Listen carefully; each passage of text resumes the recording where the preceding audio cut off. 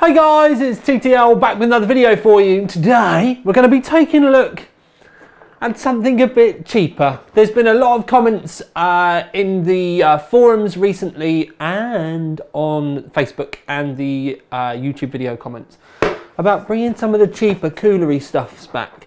Now it did kind of work out kind of nicely because Coolermaster have just updated their Hyper 212. It's now called the Hyper 212X.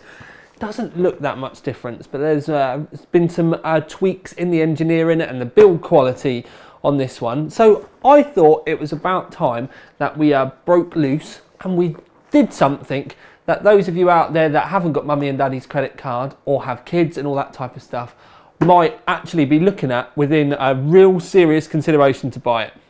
So let's move on and get this unboxed. Okay, so Boxio, El Boxio. One of the things we do need to talk about is once we do get it open, because I did want to open it so to show, because it's all obviously really nice to be able to see what's inside. So we'll do it rather swiftly and we get down to the cooler itself. Now one of the things, because they send you like a little pack with these things, and it's got exclusive X-vent technology. The vents are placed at 45-degree angles around each heat pipe. So let's have a look. Oh yeah, look. Now I'm not going to even attempt to get my camera to try and focus in there, but you're going to get the idea about here and what's going on at the top. So as we're looking around, and it's got patented V-shaped fin array is what they're saying. And then CDC technology. There's 4 continuous direct contact heat pipes. Are there? Oh yeah, look. We can pull that off. And you can see that you've got the heat pipes here. And they are. Now, I'm not going to say they're mirror smooth because that would be a total lie. You can feel that there's a bit of a brushed effect when they've been machined. But it is very smooth. And they also say there's an optimized fin design. There's a lot of stuff that they do say in these things, but essentially it's a £30 Coolermaster 212 cooler that they have updated the engineering and the build quality a little bit, but to the novice eye it's not going to look a great deal different. Now you do get your bracket, which will do AMD and Intel. One of the things in the box that I really liked, obviously you get your instructions. The mount is like a scissor mount now, which does make things a lot easier. Sometimes trying to get these to sit properly and sit between the two can be a total nightmare. You get all your screws in this little blister pack, but, and this is something that I will bring up in the conclusion that I do like, you do get an extra set of mounts to put another fan on if you would wish. Now we are still, quite unusually for this cooler at least, still testing on a 2011 based system. It's just because it means all of our graphs still match up.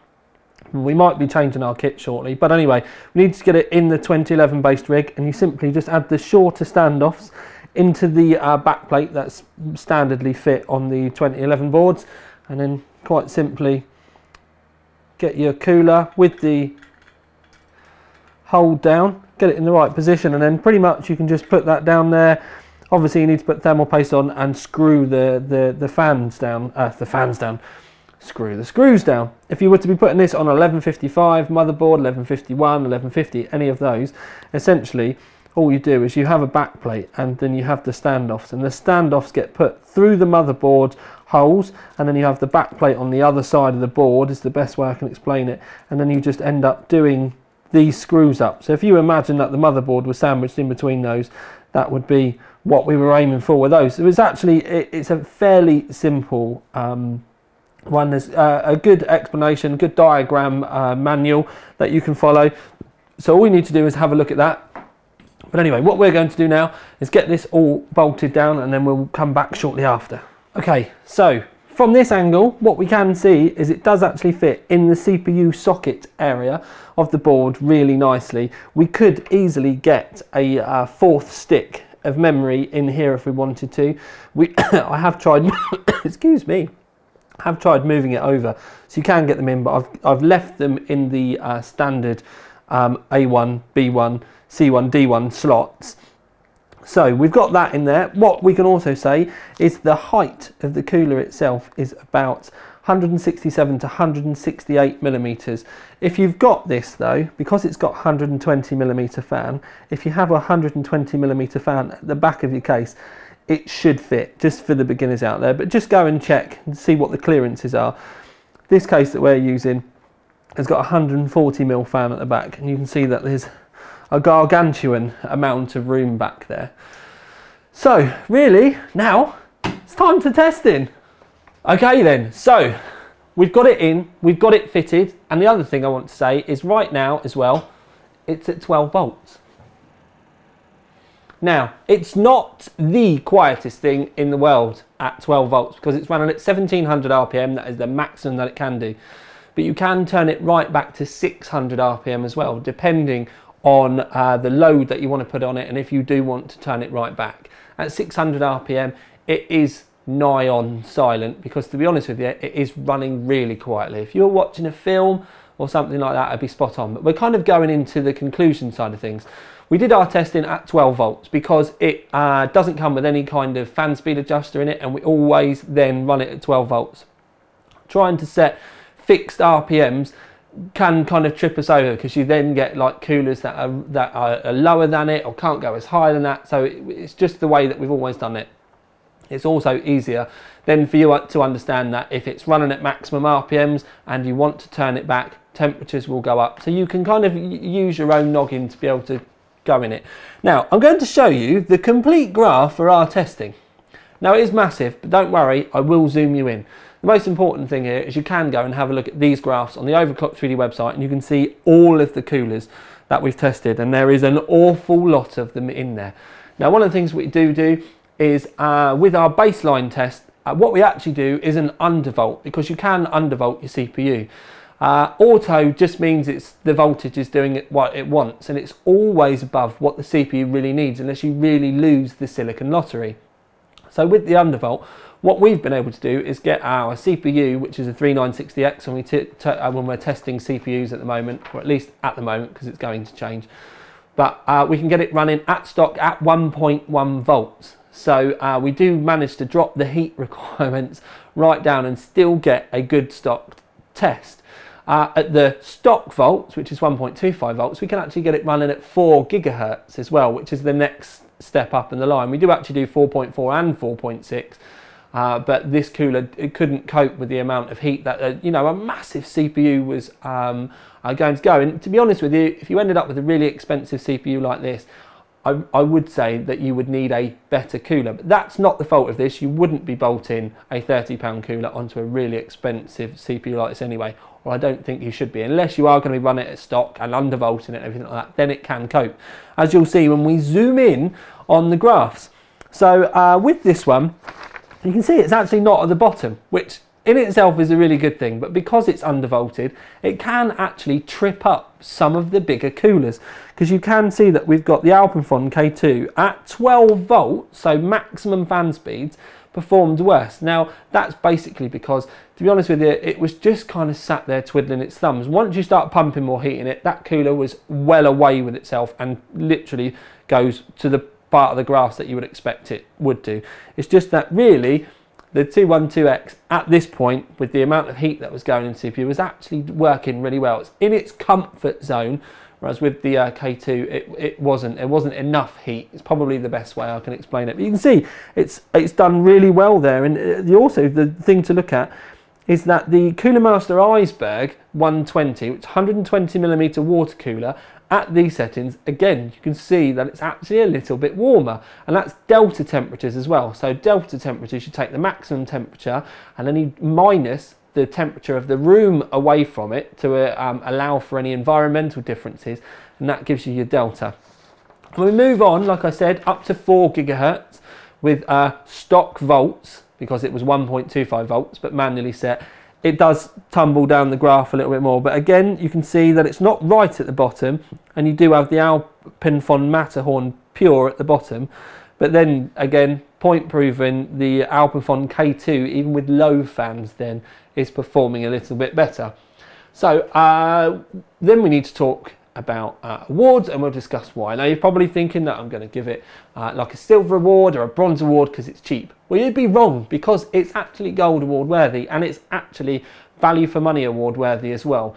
I personally think that when we test it on this CPU, it's because we test all of the coolers the same. What you need to consider is that if you were running this on an i3, any i3, or like a one of the AMD Athlons, the quad cores, something like that, it would perform really well, and it'd be a lot more in its comfort zone, and it'd probably run a lot quieter as well. You're not going to be bolting this up to what was at launch a £1,000 AMD hex core CPU, and then even trying to overclock. It's just not, you know, made for that. But for a lower end system at stock or with some minor overclocks, it's absolutely perfect. And I would go as far as to say this is the cooler that if you've got an Intel cooler, this is kind of the cooler, or the range of coolers, do you know what I mean, around this kind of thing. I'm not saying this is the one you've got to go and buy before people go mental, but this is kind of the starting pack cooler for me. The 212 is one that gets recommended all over the internet, and you can always see why. But what they've done with the 212X is just refine it a little bit. Kind of looks the same, but they've done as much as they possibly can do to get the best performance out of it at an incredible price point. So, like I said, if you're building a rig and you don't want to use the Intel cooler, this is the type of thing, or this is the thing I would be saying to you, definitely needs to be in your consideration. Or to be honest with you, it would be, personally, this would be the one that I would go and grab. So even if it's a rig for your mum or your mate or something like that, but also, even if it's something for you and you're thinking to yourself, I don't want to spend a lot of money because, well, I haven't got a lot of money, but I want to make a really silent rig and I'm going to have an i3, this can be perfect with it. Your temperatures, obviously, if you run it silently, will be a lot more than if you have the fan spinning more, but it's not going to be to a point that it's uncomfortable or anything like that, or, you know, unsafe. So that's the other thing that you need to think. Lower fan RPMs means higher temperatures, but less noise. So you just have to play that kind of balancing game with it, and with a 600 RPM to a 1700 RPM fan on there, you do get a lot of choice, and you just have to find that healthy balance that you are happy with within the rest of your rig. The other thing that I really like with this as well is it does come with a set of brackets so that you can add a second fan later on if you want to.